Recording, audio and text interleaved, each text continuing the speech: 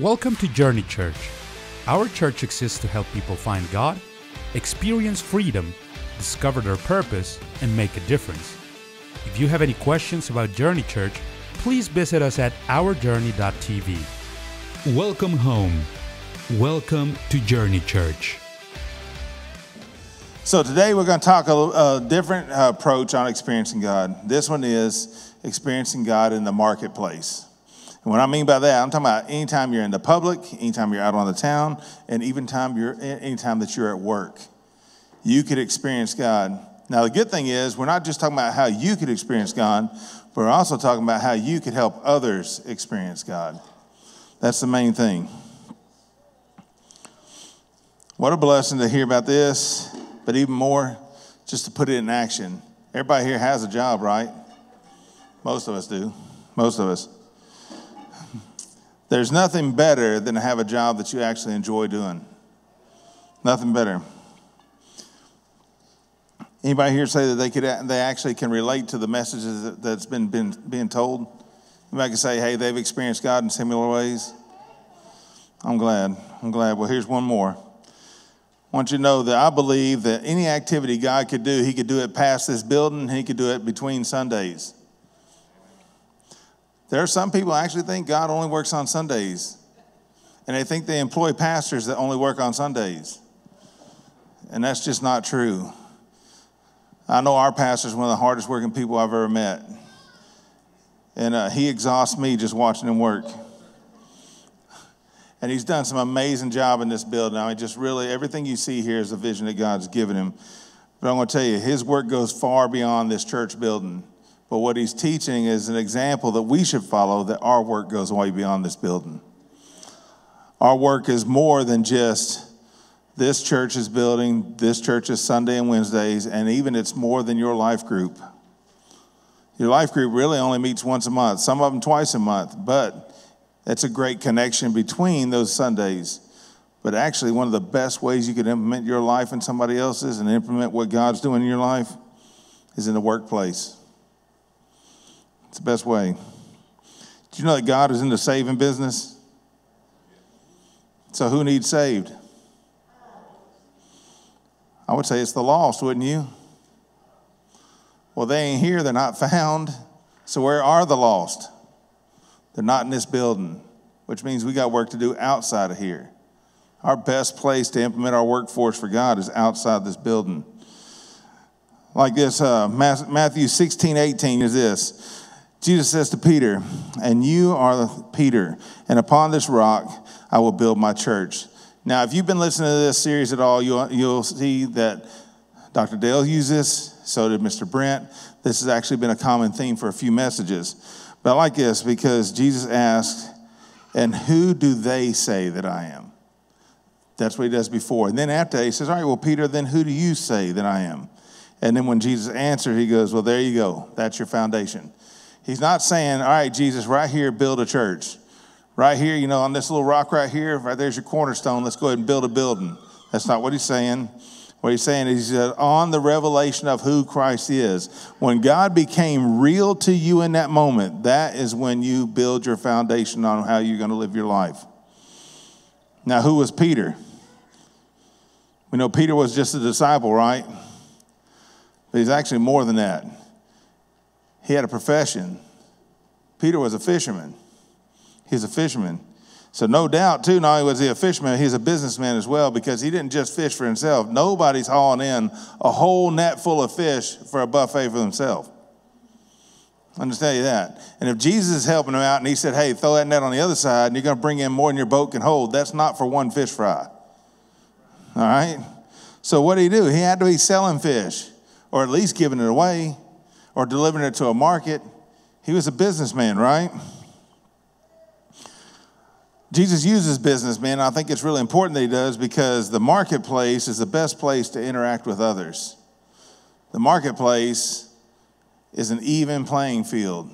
Everybody's going to get something. He didn't say, Peter, now stop fishing and forget all you know about fishing and then go bank a building. That's not what he said.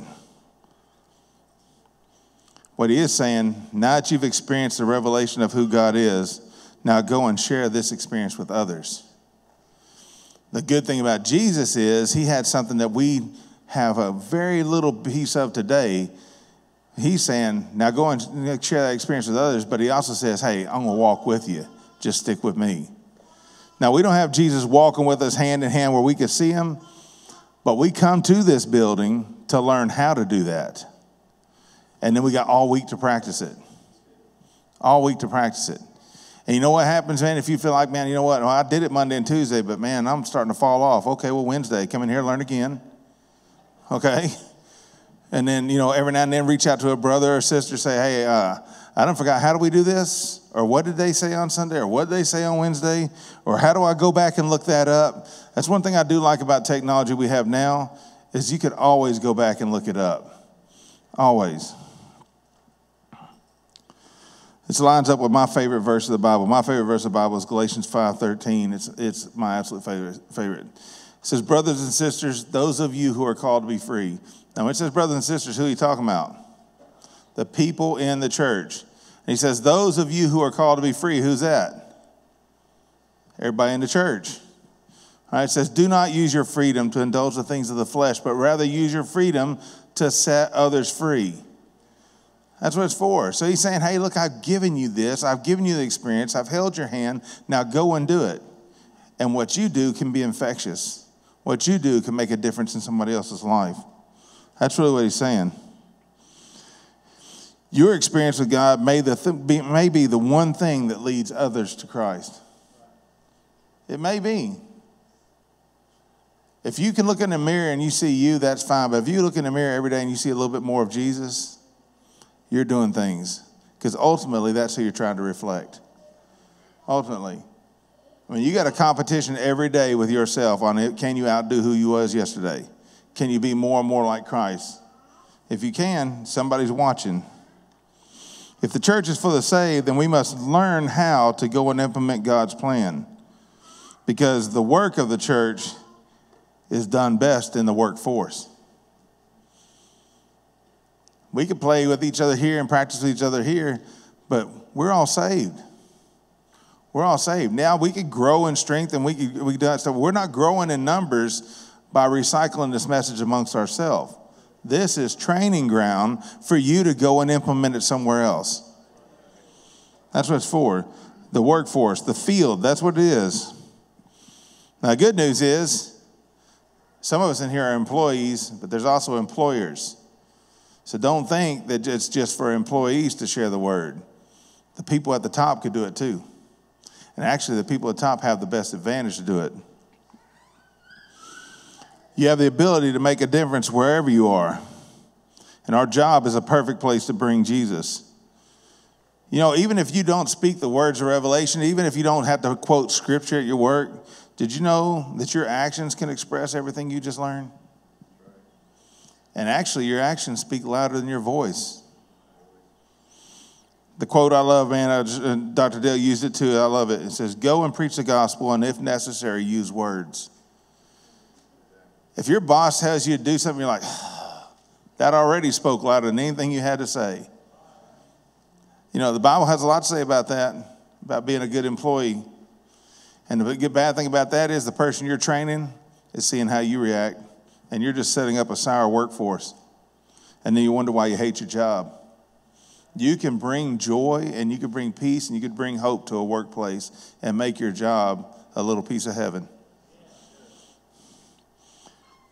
Wherever you are, let God be known through you. Through you. It doesn't matter where you are. And know this, you don't even have to direct it towards nobody. Sometimes it's kind of like light. All these light bulbs here have a direction. They're pointing down. But for some reason, light went sideways as well. That's how our lives are supposed to be done too. We live our life like this, but we have the ability to affect like this. That's how it's supposed to be. Let me tell you a story about that. Isaac and I were just having a good time one day and went over there. This is when Isaac had been praying, and I advise y'all to follow this advice. If you're going to ask somebody to mentor you, be praying about it. So he was praying that I would mentor him, which my job now then would be, well, I need to pray if I need to be the guy to mentor him. And so when we come to that conclusion that, yes, hey, this is a good idea, I believe God wants me to mentor you, and you believe God wants me to mentor you, then it's a good time to go ahead and have this conversation. So me and him, we meet up at one of these local places to eat, and we're just having a good time. We're eating, and the whole time I'm talking to Isaac about what it takes to actually be mentored, what I expect from him, and what he should expect from me. We're talking about just our godly walks in life. I'm just general stuff, casual conversation. And prayed over our food, prayed over each other, just great conversation. I had no idea. We couldn't even tell you who was around us. It didn't matter. I can't even tell you what we ate. It did not matter. What mattered was me and him was focused on each other, and God was in the middle of our conversation. All of a sudden, there's an Amish brother got up and walked over to us. And he said, man, I've never, ever, ever heard anybody talk like that, and especially not in public. And he had his 2 sons with him. He said, I wish I had somebody talking to me that way so I could tell my sons these things. And it was just amazing. Look, and we didn't do it for show because I couldn't even tell them brothers was there. If you'll be who you're supposed to be, it'll bleed off onto other people. You could set the atmosphere and you don't even have to know it, because understand this, if God is there and 2 people are there, he's in the midst. Okay? And it had nothing to do with us. We was just doing what we were supposed to be doing. But that's just in the public. That's just in a restaurant. You know what I'm saying? That's just how it's supposed to be. Just being yourself in public, sharing the word of God by your conversation. These men witnessed something way healthier than the food they was eating, I promise you that. Way healthier. Even in the worst of circumstances, you can use your mannerisms to preach louder than your words. Even in the worst. So I'm going to tell you the worst. I'm a big foodie, so I love restaurants. I go to restaurants and I critique the mess out of restaurants. I just love food. And went to this restaurant, took my son, took my stepson. We was ready to have a great brunch. They started serving brunch. So I was excited about it. And they asked us what we wanted to drink, and they had this strawberry lemonade, and it just looked great on the little picture. So I was like, I want to get that, because it had strawberries on the top and had a little toothpick with umbrella. I mean, they really doctored it up, you know. And it was very foo-foo for a man to drink. But I was like, I'm going for it. As long as the umbrella wasn't pink, I was good. And it was a yellow one, by the way. So anyway, they bring it back to me, and we're having a casual conversation, and all that ice is glistening over the top. And I'm like, I want to eat this strawberry, you know. It's just really good. I throw that strawberry right in my mouth, and I bit down, cut my mouth all to pieces. It wasn't ice, it was broken glass. So I got a mouthful of blood, it's nasty. Now I'm just like, hold my mouth, I don't know what to do. My sons are looking at me, and I'm trying my best not to hulk out on these people, because I could feel the blood boiling up to my ears. Now I know for facts, that's not the waitress's fault. She didn't make that drink for me, you know. So I spit that out, get the glass out. I call the waitress back, and I say, hey, I don't know what to say, but this thing has broken glass in it. And her eyes got big. She said, oh, I'm so sorry. I said, it's no problem, but you need to tell the kitchen something's not right. She said, all right, I'll send a manager to you. I said, yes, please do. So she goes back in the kitchen. She comes back probably about 15 minutes later. You know, they're scared to death right now. So she comes back and she said, oh, I'm so sorry, but we found the problem. There's a glass that broke and it fell on the fruit. We got all that stuff cleaned up. Don't worry, your appetizers are comped. I was like, well, okay. I was still upset, but like I said, that's not her fault. I said, is your manager coming? She said, I don't think she wants to talk to you. So now I'm mad, but like I said, that's not her fault. And I said, well, okay. I said, just bring me some water with no ice. I thought that was safer, you know. So I get that. My kids are like, man, Dad, what are you going to do? And I was like, it'll be all right. So anyway, they bring my stuff. Then we get our meal, eat our meal. I'm still upset. And finally get done. And the woman comes over and she brings me the ticket. The manager still has not shown up.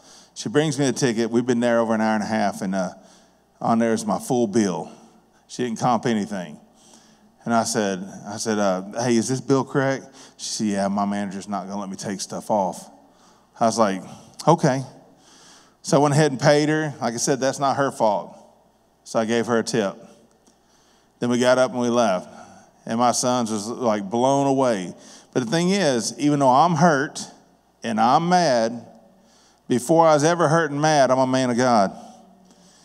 And if I'm going to be an ambassador for Christ, I better learn to represent God well wherever I go. That's what an ambassador does. So I did what I know best. Do best. I paid my tab. I gave a tip. I told the woman thank you. And I went outside and I called my wife and complained like crazy. So my wife did the dirty work for me because she's awesome. She just called the corporate office and they said, don't worry, we'll take care of it. She just let it go. And we get a letter in the mail a couple weeks later and I'm like, yes, this is going to be great. And they gave us a 20% off card. So it doesn't matter what's done, you still do your part. And that's what matters, all right? So whether it's a good situation or a bad situation, we are the ambassadors. And then the marketplace is the best place to be able to show God is real. Amen? What we're doing is learning how to act out our faith in public, but what we're really doing is showing that we could be emotionally healthy Christians wherever we go. Because if we can't and we look like we're unstable, why is the church ever going to look good? Why is the church ever going to be healthy if we're not emotionally healthy? Someone is always watching to see how you react. Always. This goes to another story. I had Mike Henderson with me, had Pastor Vince, had my son. I think Chad was there too, I'm not sure. But anyway, we're doing these handrails on this house. And I had these handrails custom built because I was a contractor, and it took a couple weeks for him to come in. And I told the guy, I said, we'll put them on your house. His wife was extremely happy to get these handrails put in. And I told her, I said, well, we'll put them in Saturday, but if it rains, I won't be here. And I'll see you Monday. She says, all right. So I was living in town at the time. Me and Pastor lived less than a mile apart. The house he was going to work on was less than a mile from there. So all within 2 miles apart. Saturday morning, I get up, it's raining like crazy. I called Pastor, hey, we're not going to work today. We'll do it Monday. I said, all right. Monday comes around, we go over to that house, and I knock on the door, and they're like 3 steps up. So I'm looking up at this woman like this, trying to tell her, hey, how you doing? We're here to put your handrails in. That woman is fighting mad. Eyes are shaking, ready to cuss me like a dog. And she says, you stay right here. I'm going to get my husband. And Pastor's right behind me. I was like, okay, you know. So anyway, she goes back and she gets her husband. He comes in there. And this dude, he already towers over me. He's like Brian, but maybe even, he seemed like 3 feet taller, but he's only like an inch taller. But anyway, and he's on 3 steps up. So he really looks like a monster. And he's got these big old meat hook hands, man. And he pokes me in the chest, which is the one thing I recommend nobody ever do. I could take a cussing, but don't touch me. So he pokes me in the chest and he says, you got some nerve coming here today. And I was like, what? So I just back up, you know, because I try my best to control the violence inside me. So I just backed up and I said, hey, I'm sorry, what's going on? He said, you told me that you would be here Saturday. I said, yeah, I told you if it wasn't raining, but it rained like crazy. And he said, it did not rain here. Well, I've seen it where it rains on one side of the road, not on the other. And it rained at my house, and I don't live but a mile away. And then Pastor, his eyes are big too, like, what are you going to do? And I said, hey, brother, I'll tell you what. And I put my hand out there to shake it, which is not good for somebody to grab my hand when I'm mad. So I grab him, and I pull him to me. And I said, I just want you to know, I took our friendship for granted. I thought that when I said I wouldn't be here on this day, that I would be here the next day, that you understood what I said. Now, it's not my fault that it didn't rain at your house, but I promise you it did at mine. And I'll tell you what, we're going to put these handrails in. It's going to be amazing. You're going to love them. And he said, you might, but I'm not going to pay you. And I said, okay. I said, well, we'll go ahead and get them done there. And I popped him on the arm like that. I said, we'll get them done. I guarantee you, you're going to love them. You'll want to pay for them. And I walked off. And, of course, me and Pastor sitting there, he goes, like, how'd you pull this off? We put the handrails in. We about got it done. They had this little bitty wiener dog, and they're out there walking around the yard, and his wife sees the handrail. She comes back, tells him. He walks up to me and said, hey, it looks good, Will. I'm going to get you a check right now. It could have all been different if I would have responded different, because I have just as much flesh as that guy does. And the minute you're touched and you're cussed and you're being put in a bad spot and then told all the effort you put out, you're not going to get paid, you have a way to respond that could actually destroy your witness. But if God is God in church to you, he's God in the marketplace too. So you got to learn how to walk out your faith, because God will use your times of need to help others to experience God through you. I'll go to another story, because there's good and bad and everything, and you could use every bit of your good and bad for good. Amen? Every bit of it. Christmas time. As a contractor, it's feast or famine. Sometimes it's good money. Sometimes it's really bad money. Sometimes it's really, really good money. And sometimes you're like, how do I get help? We had one of those times. We needed help.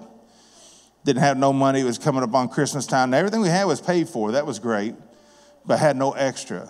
So Christmas is really looking bleak. Now, me and my wife, we normally don't do Christmas presents or birthday presents because we live on love. But anyway, so it's getting close to Christmas. Now, the important thing was Addison. Addison was little. And so I was like, I can't get Mama a gift because I really don't have the money. And we done made an agreement. We're not getting gifts. That's great. But I want to make sure Addison could get her a gift. So me and Addison, I think Addison's maybe, 6 or 7 years old. And we took off to Clarksville. I had a $100 bill that really wasn't needed to be spent, but I had it. And I was like, we're going to still get Mama something. So we took off. We went to Belk in Clarksville, and this woman was helping us. We went over to the perfume counter. We was getting Julius a gift. And I gave that woman that $100 bill to pay for it. She was super nice, helpful. She counted that money back to me and gave me back exactly $100. And I looked at that. I was like, this is crazy. I gave her 100. She gave me 100 back. Now, I gave her a $100 bill. She gave me a bunch of change, but it's still equal to $100. And I looked at her. I said, hey, I said, ma'am, you gave me the wrong change. She said, no, I didn't. I gave you back exactly $100. I said, no, I know exactly what you gave me, but you gave me back $100. She said, I know. I said, no, you don't understand. That means I did not pay for this. And that woman swelled up with tears immediately, and she started crying. She said, that would have been my third time this week doing that, and I would have lost my job. And she just starts bawling, and she says, thank you so much. And she got my change right. And then she looks over at Addison, which was a great teaching moment for her. She said, your daddy's a good man. Most people wouldn't do that. And so she took the time and went by and took this little gift bag, and she got all them little perfume samples and makeup samples and put it in a bag just to give to Addison. You have no idea what your witness will do to people, just being honest. Most people are like, man, it's my lucky day. Look at this. God bless me. You know what I'm saying? You have no idea. You just got your money cursed. Because we're ambassadors. We should represent well. And the marketplace is the best place to do it. And because I've had an experience and an encounter with God, I know what happens to my money.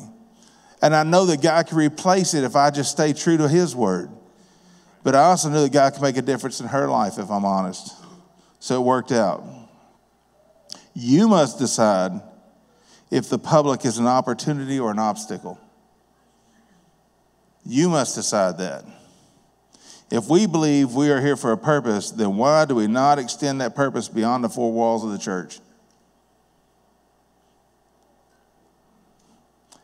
Our job is an excellent place to practice our faith, especially if you're a business owner. Good thing about a business owner like I am, like so many others are, we have employees, we have clientele, we do advertising, and we have connections to other businesses. That's a big field of influence right there. And you could influence a lot of people. You know, business owners could actually say, hey, we'll have a Bible study. You know what? We're going to start off every morning with a prayer, and can't nobody say nothing about it. You own it. You own it. Business-minded people are highly influential and connective. And because they interact with so many people from all walks of life, they connect easier and interdenominationally. A businessman only sees green. They don't care what church you go to.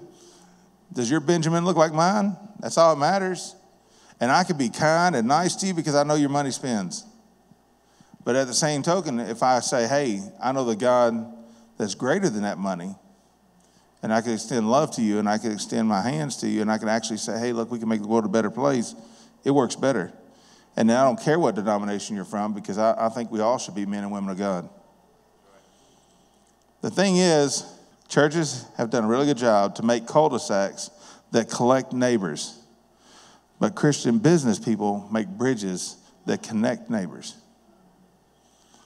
It's good to have a Christian business. Alan McVeigh has one, does a good job with it. And he's connecting a world bigger than we know, because a lot of us don't know that kind of business. The oil field, the gas field, that's a big business. I mean, he connected me to a lot of people in this outside areas. I didn't know, I thought sunlight only went so far, but he showed me new places where it reaches. And there's some stuff out there, there's people out there that need to be connected with, and a business owner could do that. Business people have to advertise to attract customers, and they soon realize the best business model you could have is one that's just authentic. That's the best business model you could have, is just be authentic. What the world is hungry for is something real. That's what it is, something real. When you're real and you're relatable, that's the best way you could be. Business owners have access to people and resources that most churches will never tap into. It's because businesses have a different market, a different marketing strategy. But I tell you, it works. And if you could put Jesus in that, it really works. Throughout all human history, recorded in the Bible, God has done some amazing accomplishments through the workforce. Abraham, the father of nations, was a businessman. Isaac and Jacob were as well. Joseph was a grain administrator. Moses was at work when he encountered God. Elijah was a field plower. Amos was a sheep breeder and a tender of the sycamore trees. Daniel was a government official. Do you hear that? Even the government could work in your favor if you put God in it.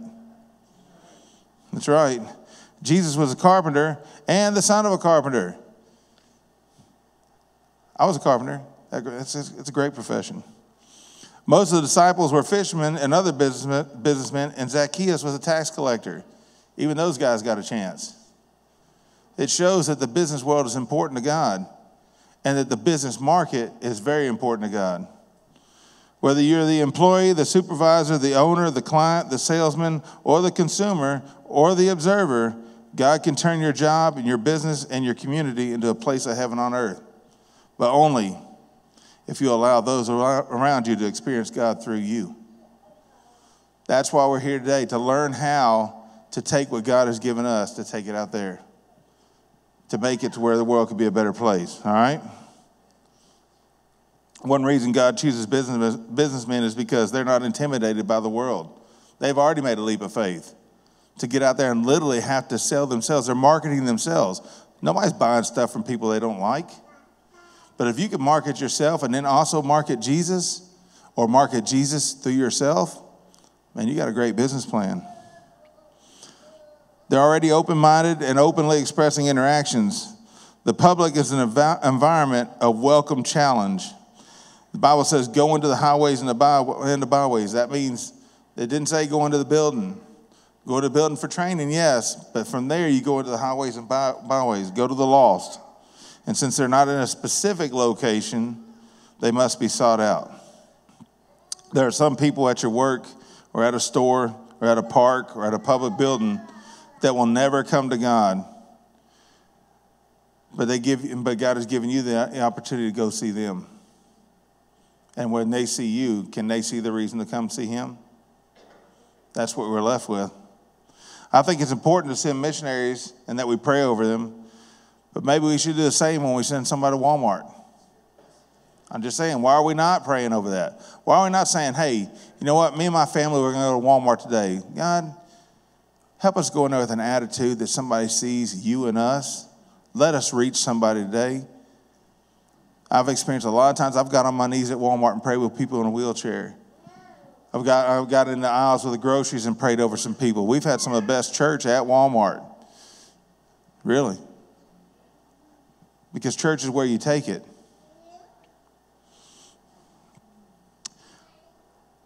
Let me tell you about this story real quick.